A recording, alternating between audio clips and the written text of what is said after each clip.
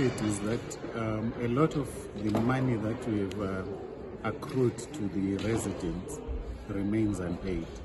We have seen that the debts have grown from around 18 billion at the beginning of the year, and now they are around 97 billion. If residents were able to pay us, a lot of projects would have been done. We have been struggling to do all these projects using the same money that the residents are paying us.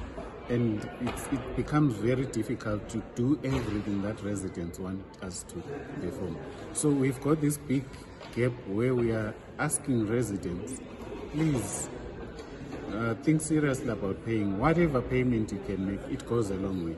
It helps council to bring you a good road, it helps council to put lighting in your neighborhood, it helps council to attend to the flowing sewers, it helps council to make sure that all the services that you want to make the city a success are available. It only needs money and all of us being part and parcel of the whole process.